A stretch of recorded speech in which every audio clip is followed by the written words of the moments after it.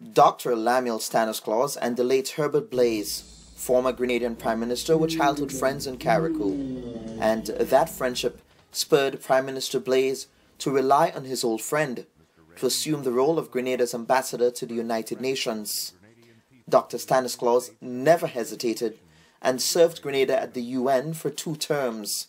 He emerged as an unlikely diplomat and a community leader in Brooklyn by helping to establish the West Indian Day Parade and the Caribbean American Chamber of Commerce and Industry, as well as the Presentation Brothers College Alumni Association in New York.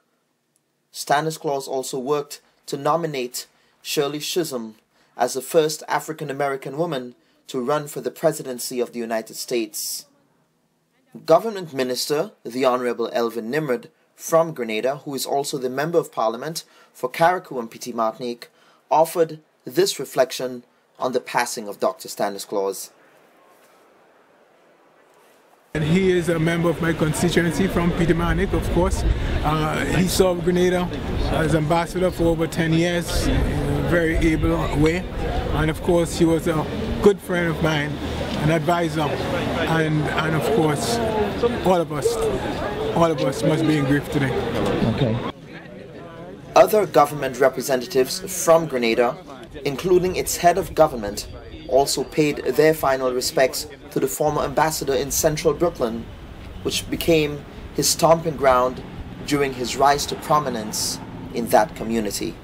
Dr. Stanislaus lifted the profile of Grenada in the international community, and he will be dearly missed. To the people and government of Grenada, he has been a great service to them, and my thoughts and prayers go out to his family. And he represented Grenada extremely well at the United Nations. He was very well loved by the delegates at the United Nations and very well remembered. And he certainly did his country very proud.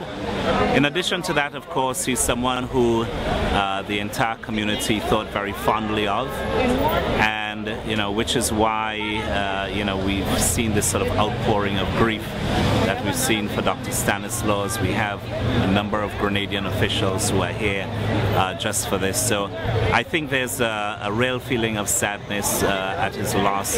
The man being mourned today was not only an unlikely career diplomat, but his prominence in the Caribbean community tapped him as a crucial conflict negotiator between the Jewish and West Indian communities at the height of the Crown Heights race riots in 1991.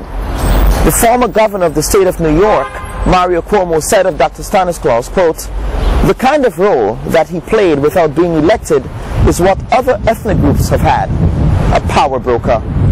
Dr. Stanislaus, a native of the island of Petite Martinique, came to the U.S. in 1945 and is a graduate of the School of Dentistry at Howard University in Washington, D.C. Reporting from New York, this is Kellan Buck.